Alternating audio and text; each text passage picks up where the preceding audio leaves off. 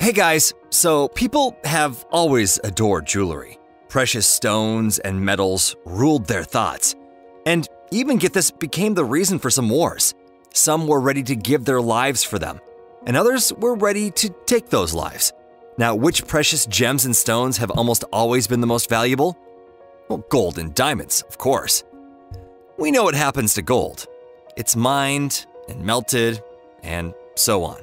But what path do diamonds take from the first shovel digging in the ground to a royal crown?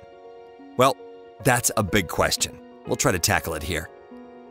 Where are diamonds from? To start, let's discuss where diamonds are from and how they came to be in our planet's mines. So diamond is the hardest mineral in the world. There's a scale called the Mohs scale that measures an object's hardness. The scale has 10 points from talc at the bottom to diamond at the top. Diamond is the peak of hardness. Diamond is a crystal structure of pure carbon and is one of the most expensive stones. Transparent stones with a light blue tint are especially valuable. Now, discolorations are considered unattractive, but sometimes are also highly valued. So the main places diamonds are formed are areas in continents that have not had any geological activity for a long time. This process happens at great depths, at about 60 to 120 miles underground. The temperature at those depths can reach 2,732 degrees Fahrenheit, and the pressure is over 40,000 atmospheres. It's that temperature and pressure that can change the crystal structure of carbon so much to make an almost fantastical stone. Of course, no one goes down that deep to mine diamonds since they gradually come to the surface over billions of years. They rise to the surface with volcanic magma.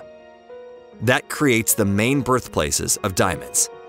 The definition of kimberlite pipes appeared after the first pipe of its kind was found in the Kimberley province in southern Africa.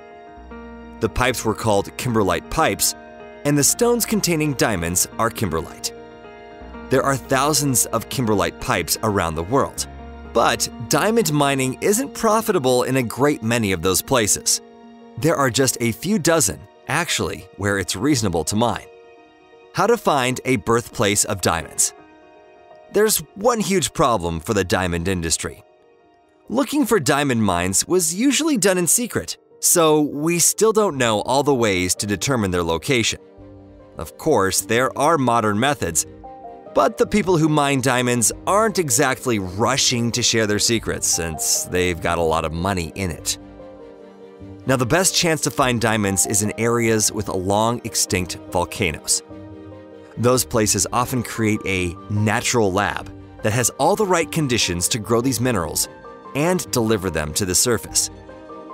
Also, diamonds can be found at riverbed regions that carry a lot of magnetic rock. Even more attention is worth paying to meteors. There are often diamonds found where they land. How diamonds are mined. The hardest part of mining diamonds is having to process tons of ore.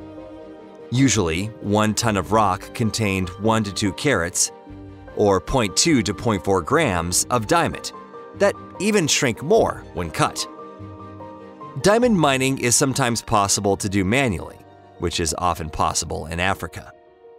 But generally, larger scale processing is required to go through the immense amount of rock. Overall, the technology is similar to gold washing. The question is how many minerals are in a rock and what type they are. Now, the simplest and least expensive way of mining is an open mine. First, the top layer of soil is removed. Then, the quarry gradually opens up through directed explosions in its walls. The rock is taken away to mining complexes on quarry trucks. Then they process the ore. These craters can often be hundreds of yards deep, with an area the size of small cities. Now, the second way is significantly more complex to do, and it is a closed mine. Mine shafts are dug for miners to work in. First, complex equipment is required to dig the tunnels, unlike the simple and comparatively cheap explosions.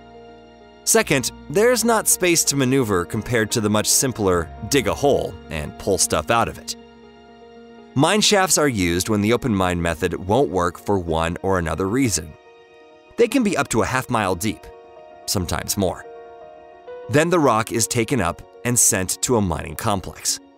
When an open mine can't be processed anymore and the quarry can't be expanded, mine shafts start being used. The shafts are dug vertically and on angles with less than 300 feet between them. The work continues as long as there's profit in it. Diamond mining is done in 3 7-hour shifts and never stops. Mining towns are built nearby with all the necessary infrastructure, including hospitals, shops, gyms, and airports to support the industry. Sometimes you can only reach these places by air. How a mining complex operates. Quarry trucks bring thousands of tons of rock to special complexes to process the rock and find diamonds in it. The rock passes through various systems of grinding and crushing. They're often different, but the idea is to break big rocks into small ones, then sort them by size in a screener, a special machine for sorting, and send them for further processing. Now, large chunks of rock are washed with water to obtain diamonds, and small ones are exposed to special reagents that pull diamonds out of them. The processed rock undergoes additional checks like X-ray separation. Diamonds shine on X-rays. This property is used to check the quality of the processed rock. Small flashes are determined by the machine, and some of the rock is taken off the belt. Then it is sent for another check. Now, when the diamond is gathered, there's still discoloration, so the manual labor begins. They are sorted by hand with the smallest extra rocks being removed. After that, the diamonds are checked and sorted according to tons of parameters to send them to special markets where they are bought by jewelers for further work and used in jewelry. How diamond, raw, differs from brilliance, cut diamonds. Many people call both diamonds, but the difference is one is a mined mineral and the other is a cut gemstone. While the mineral is still underground in a quarry truck or in a warehouse, it's a raw diamond. After it's processed, it's a brilliant or cut diamond. The Koh-i-Noor diamond. The most famous diamond today is definitely the Koh-i-Noor. It means mountain of light in Farsi. Legend says its first owner was a boy who was born several thousand years before the birth of Christ near the river Yamun. It wasn't just a boy, but the child of the sun Karn.